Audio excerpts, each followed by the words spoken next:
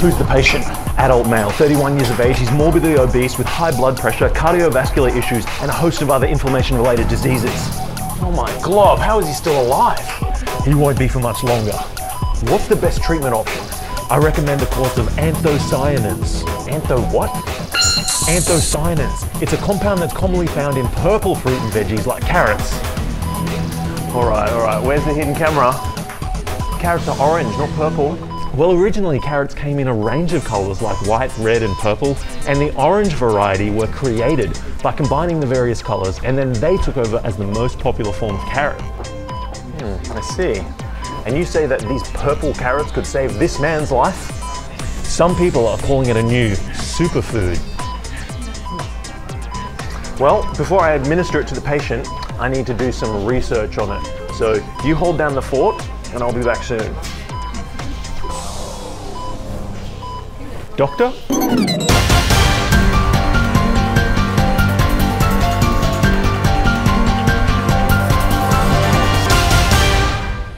Professor Brown. How are you going? Good to meet you. What's all this I hear about purple carrots? They sound made up.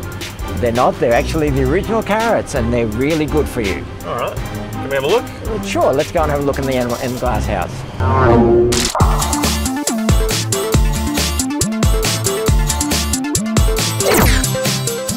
Professor Brown, you've been studying these purple fruits and veggies for over 10 years. Firstly, are they GM? And secondly, am I going to turn purple if I eat them? No, they're not genetically modified. This is actually the original carrot, long before the orange carrots were even thought of. These are the ones there. And are you going to turn purple? No, sorry. They will just make you feel healthy.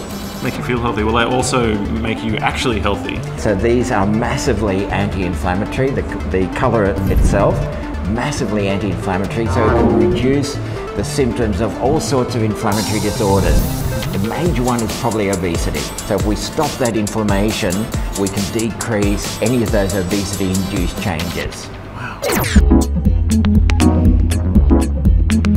And what is it inside this carrot that's actually helping like this? Well, what you see in the carrot is firstly that colour. They are magnificently purple. This colour is a compound called an anthocyanin, and these compounds are the active ingredients.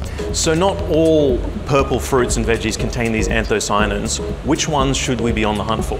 The ones in particular are things like plums and the carrots and mulberries, lots of berries, not beetroot. So beetroot are very highly coloured, but it's a different compound and it does absolutely nothing to inflammation. The nitrate in beetroot is fantastic for lowering blood pressure, but that's all. I think one of the most important questions is, do they taste like normal carrots? They do taste like normal carrots. In fact, they're just that slight bit sweeter. So why don't you actually try one? I'll give it a go. Brave man.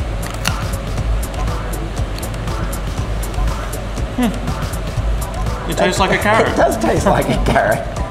Well, I think I've got the information that I need to treat my patient, so thank you very much, Professor. My pleasure. Appreciate it. All right, I'm back and I have the course of treatment. Let's save this man's life. Oh, doctor, you've been gone for weeks. We just sent the patient home. Yeah. Whoops.